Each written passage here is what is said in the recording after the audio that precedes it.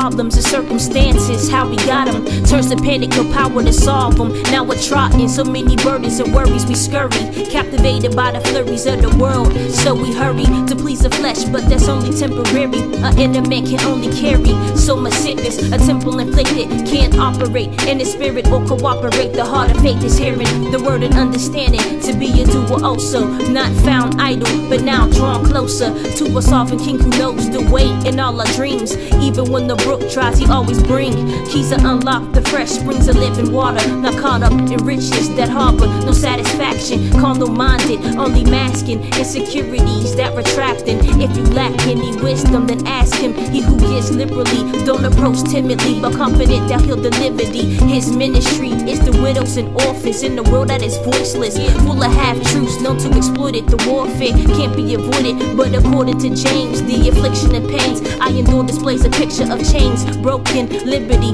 men and wings of the hopeless. My focus is the gospel not heard. Father, give me a boldness to speak this word out in the open. In society loathing against all that is righteous, currently in a crisis, but this is what Christ is. There's a war going on inside, no man is safe, neither rich or poor, high or low, can't escape, and the pressure is so intense under the weight. Do you begin to break when your foundation shakes? Understand that faith is founded on grace. God sees your heart and not just a medallion draped around your collar. There's more to life than chasing a dollar, but my desire is to chase the heart of the Father. There's a war going on inside, no man is safe, neither rich or poor, high or low, can't escape.